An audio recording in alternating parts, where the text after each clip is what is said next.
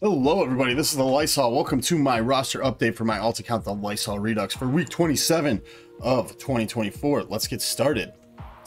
So for this project, I put together this spreadsheet to track my progress. I break my farms down into 4 tiers, about 5 characters per tier, trying to get one to their goal each week and another staged at G12, G13, depending on what kind of gear I have left over.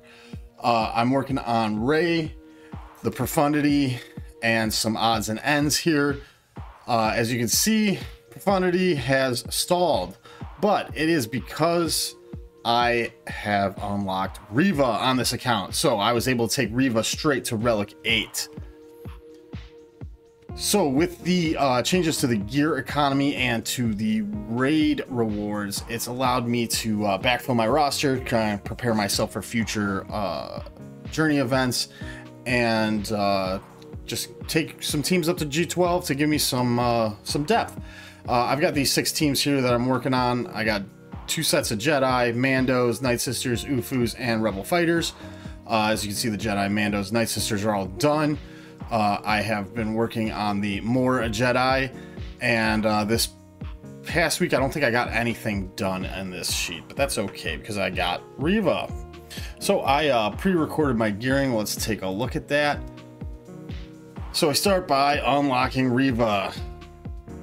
My my alt account was in a different guild than my main for a long time, and the guild that I was in on my alt was able to get more Reva shards than the one on my main. So I got Reva unlocked about 2 TB cycles before my main will. So my main's about 2 TB cycles away from unlocking Reva. But I'm super stoked to get Reva. I unlocked her. I took her straight to Relic 8. I added all the Omicrons to her. I got the Reva Cron. Dude, she is awesome. It's a lot of fun. I really like using her. I couldn't be happier with it, honestly. And I'm glad that I had all of the stuff ready to go in order to take her straight to Relic 8. The nice thing about this account is, aside from CCBs and Bronzium wirings, I have everything I need almost all of the time.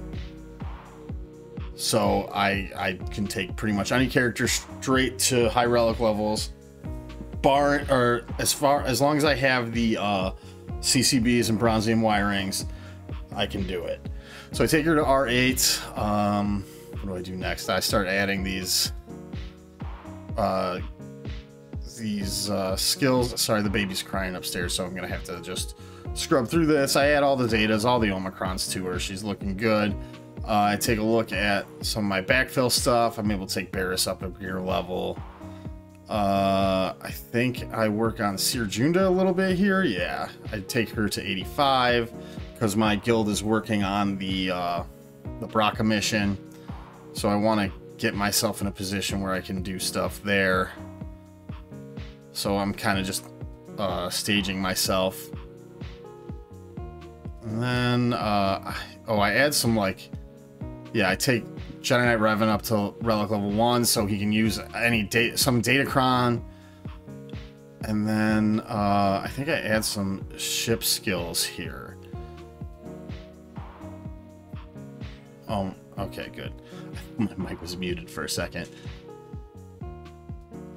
Yeah, so I add some skills to that ship, to the, that Mandalorian ship there, and then I take the basic on Mesa's ship up just to boost my GP a little bit, and it's actually a pretty decent chunk of GP. And I believe that's it. Yeah, I kind of hem and haw, look at some other stuff, see if there's anything to do here.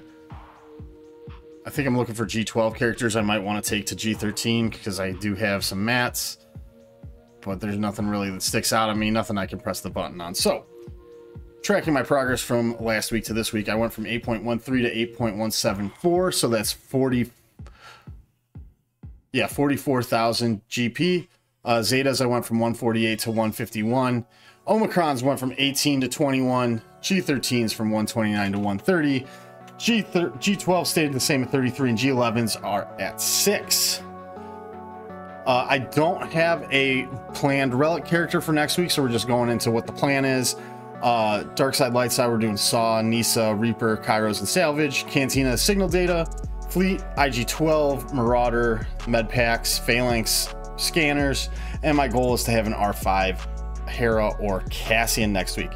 I got a baby that's crying I got to deal with, so thank you for following along. I appreciate it, and I will see you in week 28.